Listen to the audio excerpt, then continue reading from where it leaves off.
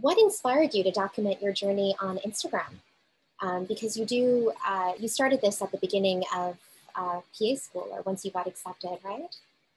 Yes, and I had like planned that I was going to do it before then too. So there was definitely some anticipation for starting. I was pretty excited to start it up because I had like a very intentional focus for my Instagram. I had found that following a few other Instagram accounts when I was going through the application process. Yes, so I had followed a couple of Instagram's accounts when I was applying, and I just found it super interesting to see what it was like to be a PA student and the different kind of ways that the programs were set up and how they were surviving PA school, because I heard it was so intense, and just hearing the different stories that they had to share with patients and everything. So there were a couple accounts. I'd say, I think at the time, Arthy's account was the main one that I was following for UFT, and then SAF, and then from McMaster University, and then Carmen from Manitoba. I really appreciated how there was like students from each of the three programs. So you really got a glimpse of what the different programs were like. So I enjoyed seeing those different accounts. And so that kind of inspired me to think, oh, maybe this is something I could be involved in. So I really like being involved in different extracurricular activities. And given that the U of T program was online, I figured, hey, this is kind of like an extracurricular that I could be involved in, kind of doing a bit of advocacy for the PA profession, but also offering some mentorship and leadership, because those are things that I'm really passionate about and I really enjoy. So those are kind of the reasons why I decided to start my Instagram page. And it's been so awesome kind of being in communication with some students who are interested in the PA profession and being able to share with them my experience, and just encouraging them along the way and being able to celebrate with them, because I think that's really exciting when it is such kind of like a new profession and it's not that big. It's nice to be able to kind of like encourage each other and celebrate, especially with COVID, when we're all like not being able to interact with each other as much. It's like this really neat community that's online. What ideas do you usually decide to share, and do you plan them ahead of time? Like, what's your whole process around that?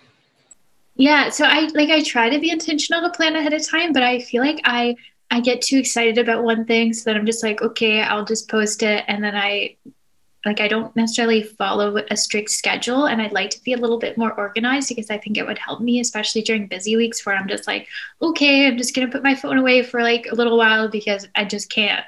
And also like I usually try to take like one day a week. I just turn it off because I don't like, it's just a lot with school as well, but it is like a nice creative outlet and I really enjoy that aspect of it. So for coming up with different ideas, oftentimes when I'm just when I'm just like thinking or doing something, I'm like, oh, hey, I wonder if like this is something that I would be interested as like a pre-PA student, like hearing about. So I just like write a little, like I have a little notes in my phone and I'm like, write it down like, okay, maybe that's something I could touch on. And then another big part about where I like come up with different ideas is just like through messages from students, and they ask me different questions and I'm like, oh, that's a great question. Just post my response for everybody. So if anybody else had the same question, they can hear about it as well. And then just trying to share a little bit about like personally how I'm dealing with PA school, to be like as transparent like about the PA school process. I think like a couple weeks ago, I was feeling so burnt out from school. It was just like a lot of school and it's just really hard like being at home, and there's just a lot going on right now, so I felt extremely burnt out. So I posted about it because I'm like, okay, I want to like mention that this is something that happens and like how I'm coping with that. So trying to be transparent on what is currently going on, just thinking random things out top of my head that may be of interest, and then the direct messages with pre-Ps. Any other final words or notes you wanted to mention before we wrap up? I can think of. I'm just wishing everybody the best of luck with the application process, because I know it's extremely stressful. So don't be too hard on yourself, and don't do it all at once to get super overwhelmed. Take breaks in between if you need it.